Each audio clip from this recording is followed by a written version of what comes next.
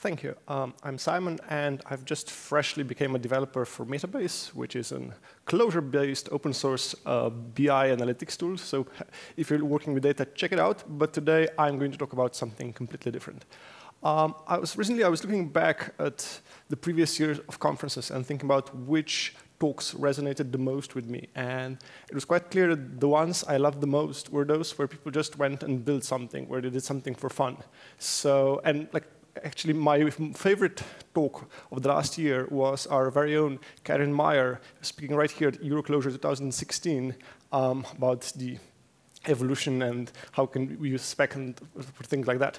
And that talk really kind of stayed with me, especially just her enthusiasm and sense of playfulness. So I'm hoping that I'll manage to channel some of that today to you as well. So what we're going to do is quite a bunch of things. We're going to build an AI, I guess this is kind of sort of the theme for this day, that's going to play a silly little game, Saving a Princess.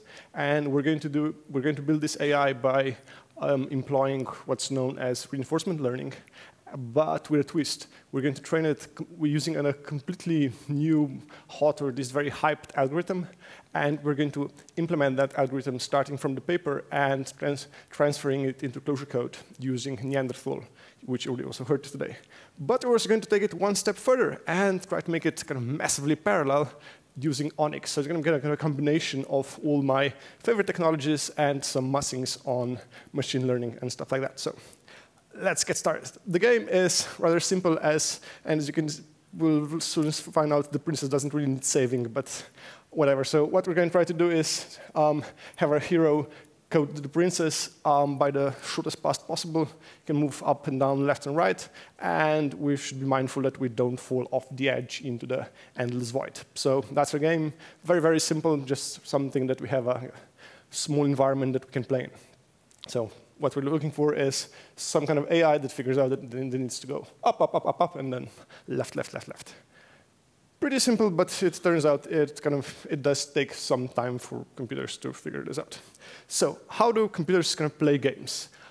This is sort of using computer games for researching AI has kind of came in vogue in the last couple of years, especially spearheaded by Google's DeepMind.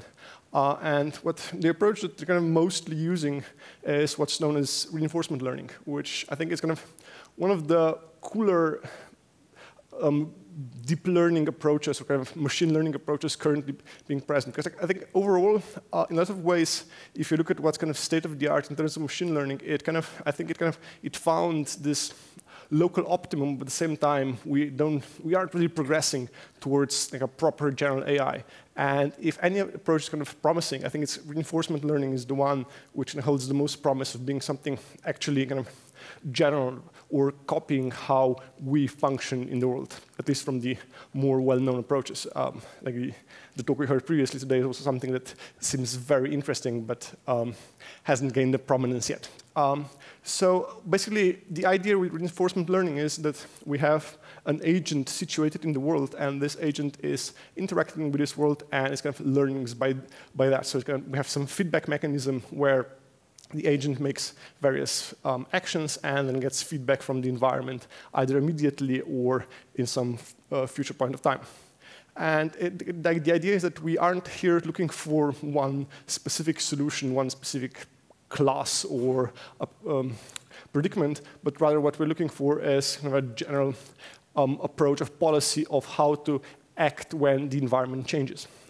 So it does seem to have all the building blocks of what we at least currently reckon also makes us think and is kind of component for general intelligence. So we have embodied cognition in the sense that the agent is actually interacting with the world. The agent has to develop some kind of model of the world and of itself to pick the best action for given circumstances.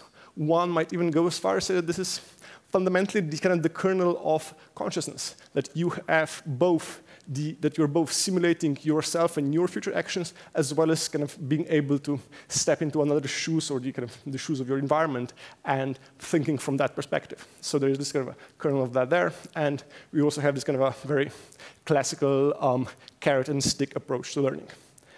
So this is a kind of pretty exciting technology, although like currently how most people go about doing it is that they build a huge neural network, spend a lot of time, a lot of money training it, but we kind of with the added twist that instead of doing any sort of future engineering meaning that like figuring out what kind of data to feed into your neural network, they just usually take a huge, just the screen, all the pixels, and just send that, and the network first learns to kind of discern various things from the image, like we would, just kind of watching what's happening in our environment, and then actually builds on top of that understanding. But this approach is obviously it's very elegant because you don't have to spend all the time thinking about feature engineering. It does also promise to be quite kind of generic, but it is also rather computationally expensive, as you can imagine, because we're actually kind of solving two problems at once. This a little bit of machine vision, and then also trying to play our game.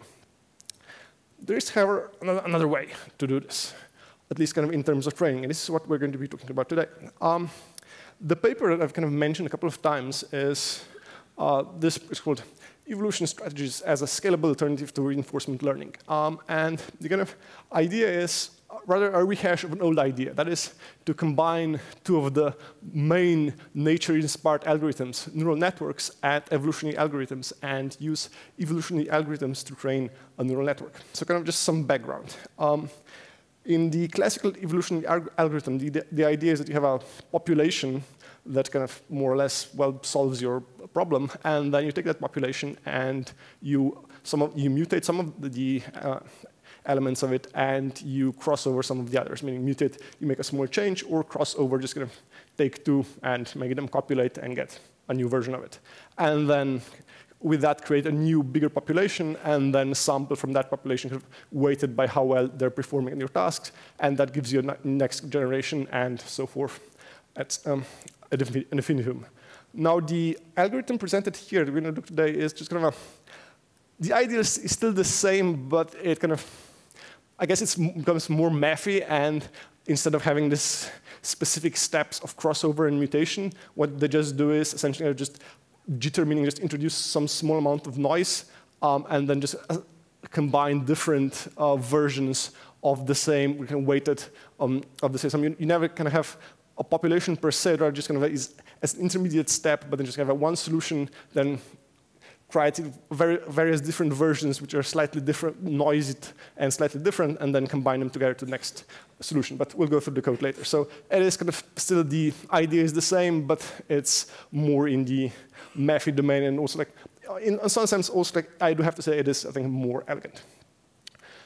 Right. So when using an evolutionary strategy to train a neural network, the core idea is that instead of using backpropagation, we use evolutionary strategy on the weights. So kind of normally how you would train a neural network is you would have all the weights, and then you would send your data through the neural network, get a result, and then look at the error of that result, and then slowly kind of propagate that error back towards your network. And this is called backpropagation. But it does have numerous problems. The biggest one, like the two main ones, are that it is like it does require, like it was already mentioned today, it does require that your kind of fitness function is kind of more or less continuous and well behaved. It also, like the deeper your network, the more problems you have, because the information gets more and more lost as you traverse the network back. So there is definitely room for improvement. And evolutionary strategies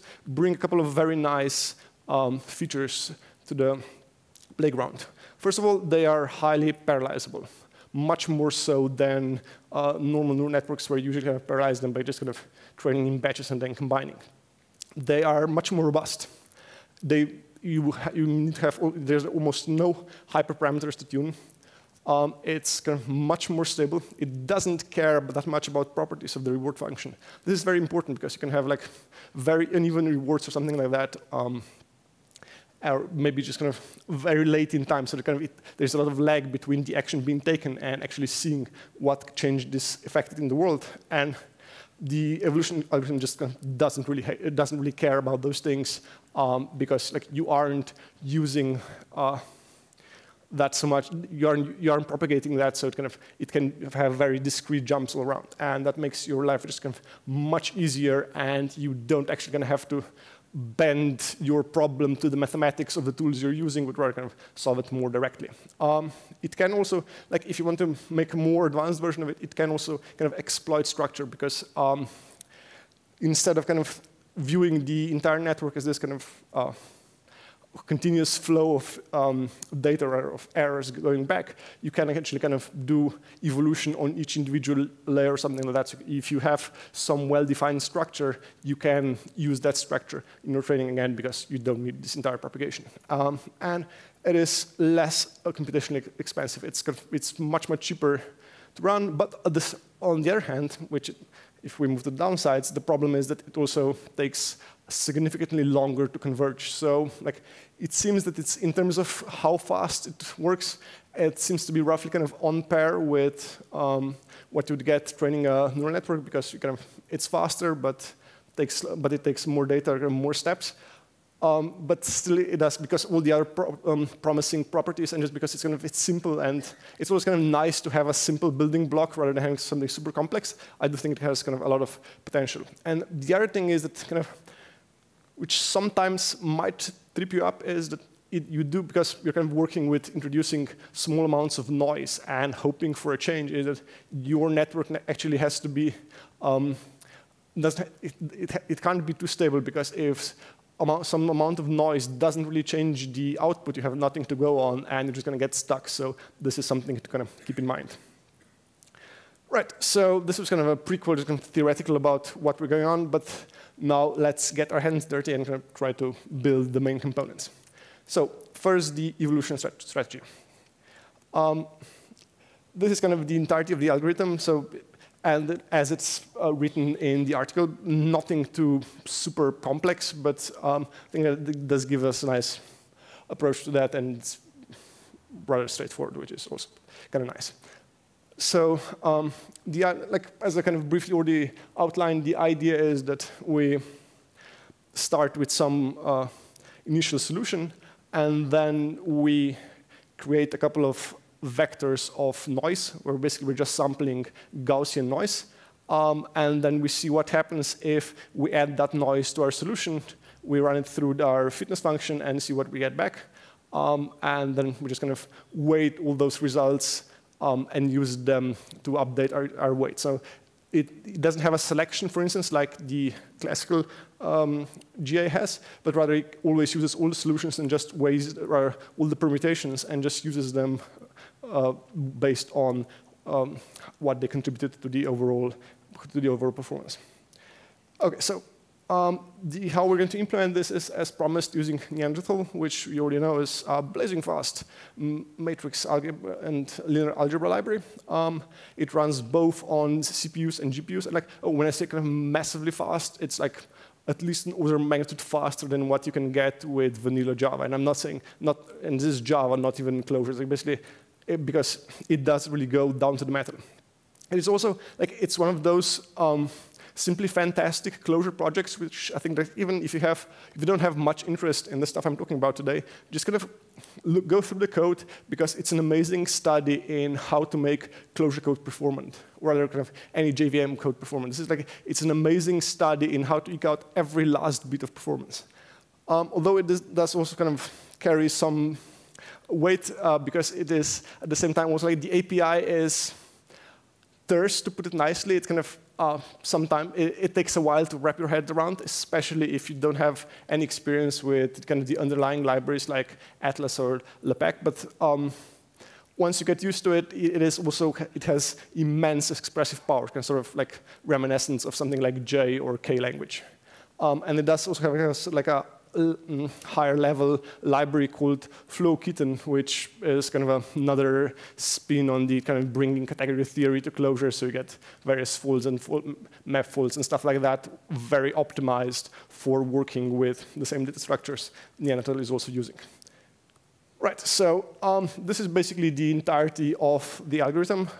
And we're going to now walk through it and kind of see how it maps to what we're doing. So it's kind of a common approach, and I really like this idiom when you're kind of trying to do some form of machine learning. Usually you want to iterate for some steps, and it's kind of closure primitive iterate, which is kind of obscure maybe, but here it was this is what it was made for. So it's kind of a really elegant solution where we essentially kind of generate infinite number of iterations, but just take however much we want and take the last of those, and that's our solution. Could also have, instead of just take a fixed number, maybe have a predicate or something like that.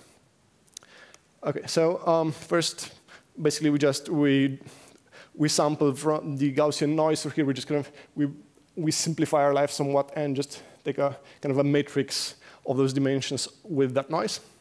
So it's kind of pretty straightforward. And then we need to go through all the columns of that matrix and calculate what our new reward is going to be. So, and this is kind of here we encounter the first actual Neanderthal. That's the cryptic AXPY.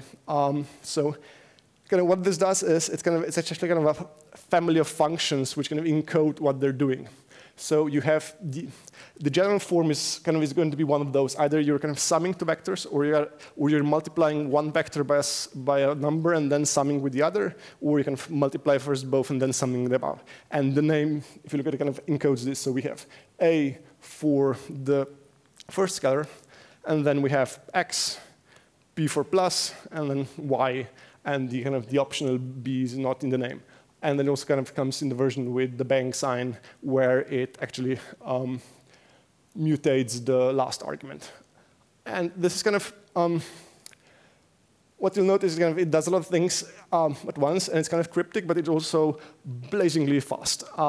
And once kind of at first it seems that the options offered by Neanderthal are too limited, but once you start kind of using it, you get into the groove and you figure out that you can just kind of combine a couple of them and just kind of magic pulls out. So it is, I guess, also kind of a nice complement to how mathematical or machine learning articles are usually written, which also kind of tend to be pretty terse and use quite condensed mathematical notation. And here we also kind of have probably like even higher expressive power using that. I mean, I guess the acronyms should help, although like I'm pretty dyslexic, so I'm always kind of useless with what the actual letters mean. I have to kind of either think or look at the documentation, but that's kind of probably the only downside, honestly, to Neanderthal is just that. But I think that it's kind of I like that we also have another option in core dot matrix, which oftentimes, like if you want to kind of do some quick prototyping or something like that, this is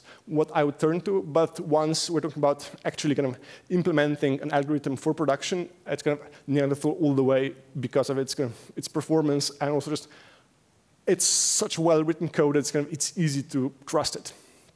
Okay, so kind of a digression on Neanderthal, but otherwise what we're doing is kind of pretty straightforward. So as the name implies, we're multiplying our noise by sigma, so we're just kind of making it essentially kind of smaller in magnitude, because otherwise we have this kind of normal distribution where the magnitude would be too high. So we kind of compress this, and we add it to our initial weight, and then we look at what the reward is going to be for that, collect all the rewards in a new vector called rewards. And then we have this step is actually one where we deviate from what's in the article, and that's an additional step where we standardize, meaning that we essentially center, so we subtract the mean of the data and divide it by standard deviation. This is something that is very often done if you look at machine learning.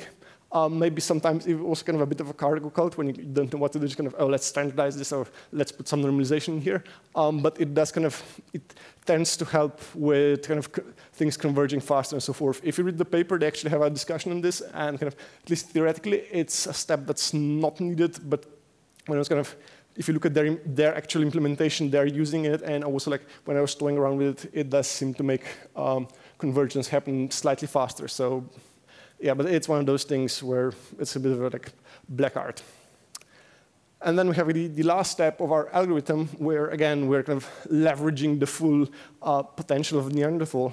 And what we're doing is that we want to sum up the contributions of all the slightly perturbated weights and add them to our initial weight. And we also kind of normalize this by learning rate, so we don't have too big of a jumps in how much our guess of the solution changes. And here the MV bang stands for matrix vector multiplication. Bang meaning that we're going to mutate the last argument. And so what happens is that first we calculate this damping factor by taking the learning rate and dividing it by population size and sigma again. So this is just kind of population size because we're going to sum up many of them. So this is essentially sort of like doing the mean, and then sigma because we multiplied there and to remove that signal. And learning rate is the kind of the damping where we say that, okay, we don't want to have very big steps in our algorithm. So that's kind of our damping. We multiply this damping with our noise matrix, and then we multiply the noise matrix with the rewards so that we get kind of each row in the matrix becomes weighted by its reward, and we add that to our initial weight, producing the final solution. Here, if you look at the code up there, there is also a more readable solution available. If you just kind of, instead of doing this whole MV thing, you could also just first do, like the algorithm says, kind of pairwise multiplication and then reduce with vector summation. You get the same result. Probably kind of more readable, but I wanted to kind of highlight some more Neanderthal. Like, to be honest, I would be kind of, if it weren't super performance critical, I'd be very tempted to go with a more readable version. And also, you can see I'm not a huge fan of various Greek letters and one-letter names, so everything is kind of nicely written down. This is something that I wholeheartedly appeal to you to do the same, because it just makes everyone's life that much easier when you're kind of reading code and trying to figure out what's going on. Right. So if you want to make this parallelized, what now? It's already kind of, as promised, we're going to be using Onyx. Onyx is like a closure stream processing framework. One of my favorite closure projects, probably. Kind of massive amount of features, and kind of keep surprising us with what they're doing. So it's really kind of another thing. Do check it out, even if you don't really care about what I'm talking about here. And like the nice thing with Onyx is that it really decouples various things that you do, because like oftentimes setting up something like, if you think about setting something like a Spark cluster, that it's pretty tedious and many things kind of coupled together and so forth. And with Onyx, it's kind of very nicely decomplected and using just closure data structures to describe your entire computation. So you basically get the three main components being the workflow, which is the graph of how your data moves through the system. Then you have, working on the workflow, you have flow conditions, which determine when to flow values from one node to the other. So you can have kind of conditional execution and so forth. And then there's the catalog where we kind of where we define all the components we're using. The only thing that I would kind of draw your attention to is that for the actual computation, we're using normal closure functions. The only kind of protocol is that they need to accept a map, which is called a segment, and they need to return, again, a map or a vector of maps, and that's kind of the entirety of being compliant with the Onyx protocol. So it's, kind of it's a very straightforward step from taking the code that we've written previously and change it to various Onyx nodes and being processed like that. So kind of, and really, like, and this is going to be probably, if there's going to be a recurring theme with this talk, is going to be just like the power of describing all your computation with data. This kind of just makes it so much easier to reason about and also kind of manipulate and change. Maybe like one more thing here. If you notice also, you can do things like bind parameters and things like that, which is again kind of useful for, in machine learning context, for various hyperparameters and such. Like if you remember, like our code does have some parameters, just kind of as defaults, but it kind of one way where you can use this parameter binding is to kind of use different values or something like that, and we don't need to actually touch our code for just when, for instance, experimenting with various hyperparameter configurations and such. Right. So our entire turning our algorithm into kind of an Onyx job is basically described by this topology. So we're going to start with like our initial solution coming in. Then we populate, meaning kind of we generate the entire population. We jitter each of them, meaning we introduce the noise. And then we collect them all and update our weight, and then either recur back to where we were or send the final solution out. And then there's also the kind of the monitor leaf, which is something that kind of is like one of the niceties if you're using kind of a proper flexible system, because imagine this kind of a job running for a couple of hours, maybe a couple of days. So you really want to figure out what's going on as the job is running. And here, what we do is just kind of attach another function which gets data, for instance, every 100 iterations and outputs it or saves it to a database or maybe streams it to some web app where you can see what's going on. So you have immediately kind of very in-depth monitoring where you have access to all your data, and it's something that's kind of attached to your code, attached to your overall workflow without introducing kind of additional ballast into the code with just kind of like manually checking if epoch is divisible by 20, then print line, whatever, which is how these things are usually done otherwise. There's one small snag here though with this topology in that it's illegal because Onyx doesn't like cyclic graphs, but this kind of an easy trick we can do is in that kind of we introduce an additional step, here I call it loop, which what does is it's essentially an output step which writes to a channel, let's say an async channel, which is incidentally the same one that we're reading from, and we get this kind of feedback loop again without Onyx complaining. Or like if you did not do this for kind of a more serious setting, it probably makes sense to have some other kind of message bus where you can also inspect what's going on and maybe serialize things in between and so forth. There's like one kind of downside to this kind of topology is that our update is kind of stateful because it needs to accumulate state the entire generation. So let's say if our population is 100, it needs to kind of collect 100 of those changes and then do the calculation, which us being functional programmers is not ideal, but it's also not as problematic as you might think, because luckily Onyx is rather good at solving these kind of problems. It does a couple of things. All the window and grouping functions are checkpointed. You have various flux policies, meaning if like one of your nodes goes down, you can decide how, like, whether the job's going to continue or not, and if any kind of any invariants are broken. And it also has, and this is a big one for machine learning, it has a concept of resume points. So you can actually transfer state from job to job. What this means is that I can have my algorithm running, and then if I find some bug or I figure out an improvement, I can actually kind of just update my job and continue from the resume point where I am without having to kind of go from the beginning or dumping my current state and kind of reloading or something like that, but can just essentially hot patch and continue from this resume point, which is rather nice. And obviously it also adds a lot of in terms of just resilience, because even if parts of your cluster go down, you do have a pretty decent chance that the whole thing is going to continue. And like here, I would also say like use this kind of more and more.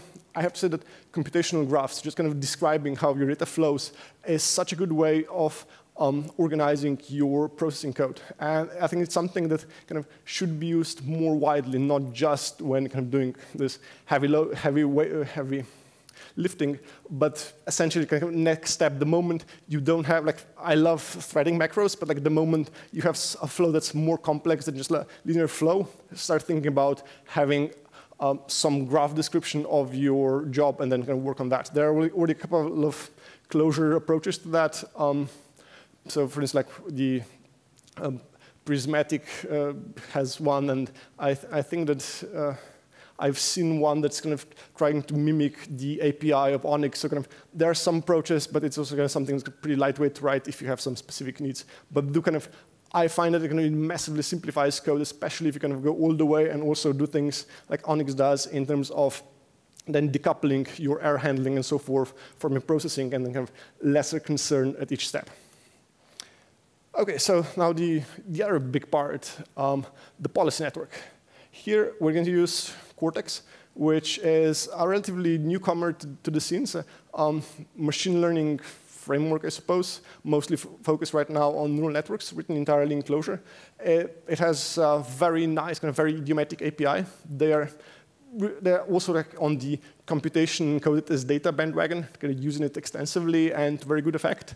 And kind of built using core.matrix, which on the one hand is nice, but also like in our concrete case, it's going to mean that we're going to have to kind of convert things back and forth from the Neanderthal format to core.matrix, which is far from ideal, and kind of still, just in terms of speed, Neanderthal is much faster. So kind of would be happy if it were Neanderthal, but I do understand that just because they also want to position themselves as being this kind of playground for experimenting with different algorithms, it does make also sense to just use core matrix for its nicer API.